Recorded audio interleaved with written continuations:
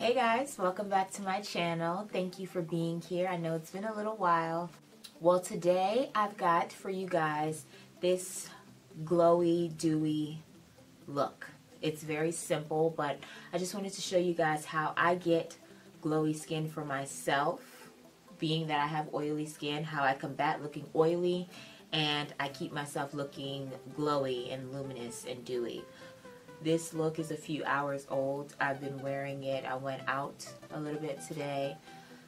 So this look is a little bit old, a few hours old, but I feel like I still look glowy, dewy, and luminous, which is the goal. So yeah, if you want to see how I got this look, please keep on watching. Okay guys, so the first thing we're going to do is what we usually do. We're going to take our Nivea Men's Post Shave Balm and use it as our primer. And then we're going to take this Josie Maran Argan Illuminizer.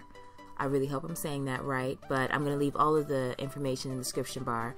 We're going to take that illuminator and we're going to put it on all the high points of our face, like basically everywhere that we highlight instead of contouring, you know what I mean? So high cheekbones areas, the forehead, the bridge of the nose, the chin, above the lip, and then any excess product that you have, you're just going to buff that out everywhere. So next up, we're going to be using a combination of a matte foundation and a dewy illuminating foundation. So I'm using the Becca I'm using the Becca Aqua Luminous foundation mixed with the NARS All Day Luminous Weightless foundation. So those foundations combined give you a naturally dewy look, but still keep you matte in a sense. So it's like a combination of a matte look and a dewy look, and this is like my basic dewy look. I will be doing another video of how I do my full-on dewy, glowy, glam look very soon. But this is just like my basic everyday dewy makeup look. I combine those foundations so that I can combat the oiliness of my skin but still get that luminous look. So as you can see, I have a very natural glow going on with my face, and it's because of the illuminator I used prior to putting on the foundation and the combination of two luminous foundations with one of them being matte. So I'm just going to quickly do my brows and get those out of the way and move on to the rest of my face. This is a perfect look for date night, but you know, for date night you don't want to do too much, especially if this is a first date. So this was sort of like a first date look for me, so I decided to do a more natural look, and that's basically the point of this natural glowy makeup look. So with my highlighting and contouring, I'm blending that out really well so it can look super natural. And then I'm also going to do a natural eye, just slight wing liner and lip gloss. That's it. This is a very natural look. We're focusing on skin here, so make sure you really buff that concealer out. You really buff the contour out. Just make sure everything looks very seamless.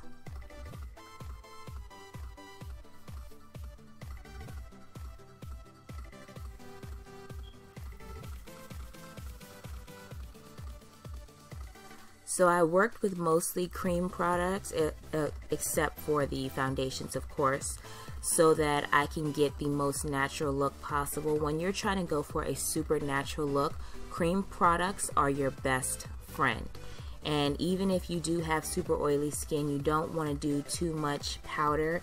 You just want to do enough to set all of the areas that need to be set. So I did a little bit of excess powder, a little bit of baking towards my nose area because I know I get super oily there. But everywhere else, I just set it lightly with powder and then buffed it out as I'm doing here.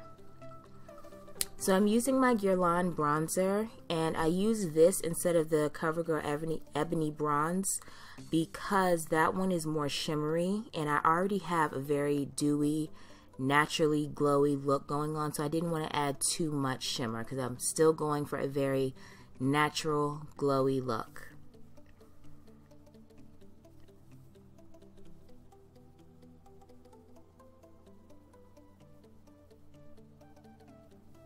So yeah, you can never have too much bronzer. Just make sure you get that in all of the contoured places of your face. And then what I like to do with my bronzer, I go over my entire face with it, even under my eyes where I did my highlighting, just to warm up the face a little bit. But I don't like put an excess amount there. I just dust on a little bit there. So I'm putting on just natural looking wing liner here, and I got most of it in the shot, so yay me for that.